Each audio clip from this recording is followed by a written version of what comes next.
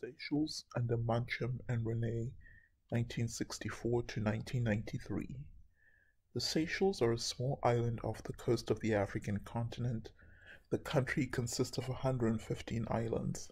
Its capital and largest city, Victoria, lies 1,500 kilometers or 932 miles east of mainland Africa.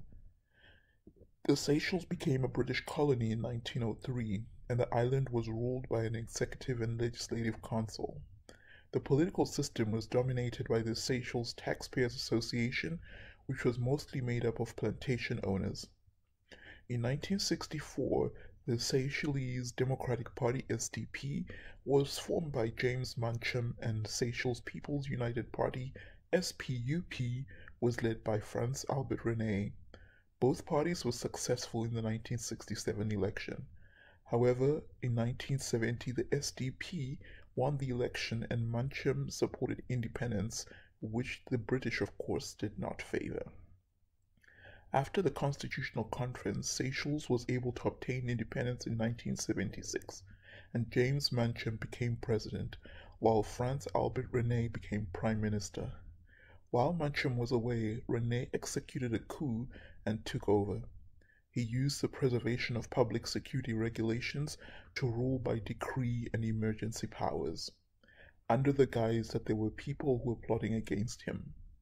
The SPUP became the Seychelles Progressive People's Front, SPPF, and the party was affiliated with the National Workers' Union, which is why up to this day it is hard for the workers' unions to go against the government.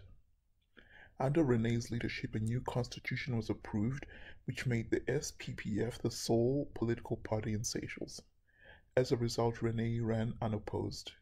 He formed an alliance with Tanzania and Madagascar, who provided the army with training, sent soldiers, and military equipment.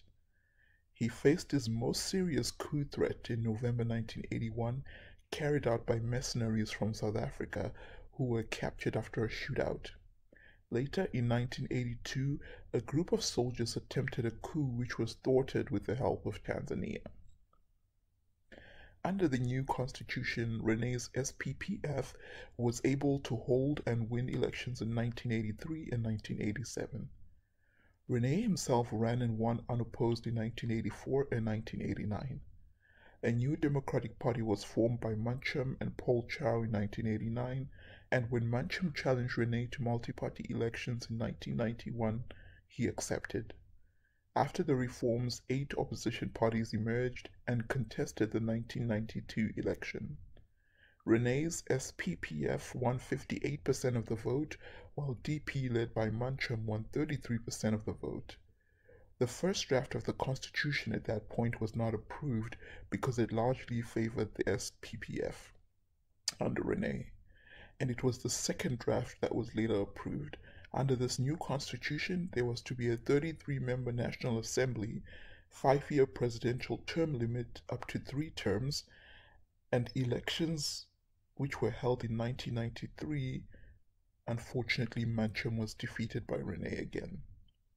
The Seychelles culture and society is an eclectic mix of French, British, and African influences, and more recently even Chinese and Indian elements.